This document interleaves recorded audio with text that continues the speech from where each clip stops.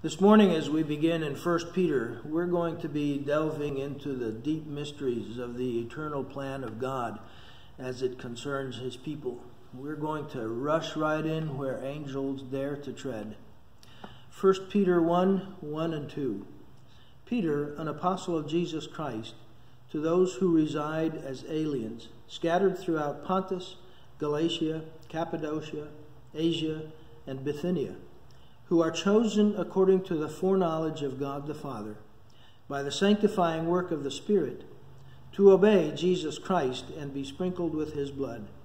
May grace and peace be yours in fullest measure.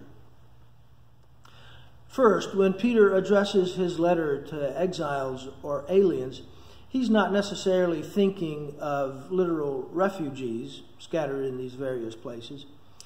I think he's more speaking to all Christians whose citizenship is in heaven, who are just passing through this life, which is like foreign territory as we await our real heavenly home. You who have received Jesus as your Savior and you're following Him as your Lord, you exiles in this world, here is what God has done for you in terms of your salvation. The last word of verse 1 says that you are chosen or elect. Wow. Ephesians 1:4 says, just as He chose us in Him before the foundation of the world, that we would be holy and blameless before Him. Before the foundation of the world.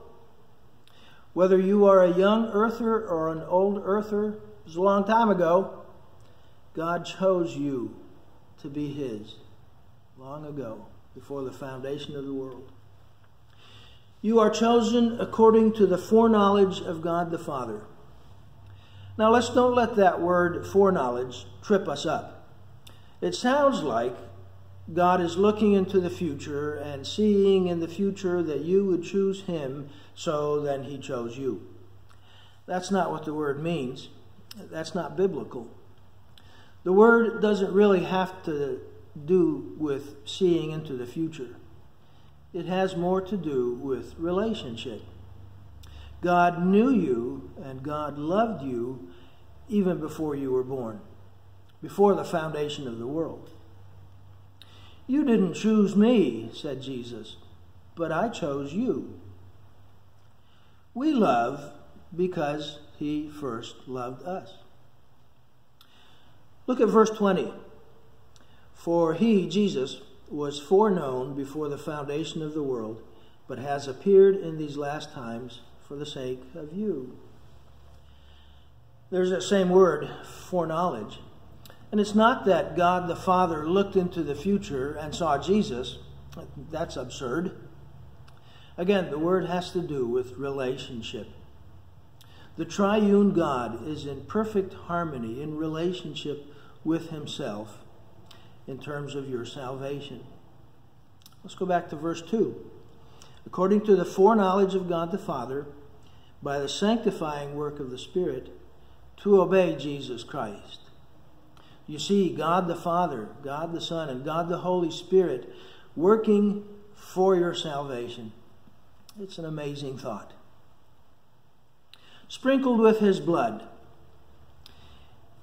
Yes, He chose you before time existed, and in a moment of time, in a point in time, He came and He died for you and sprinkled you with His blood. May grace and peace be yours in fullest measure. This is grace. A grace that gives peace. Peace within yourself, peace with God, and peace with His people. There's a lot to think about today, and more grace to come tomorrow. God bless.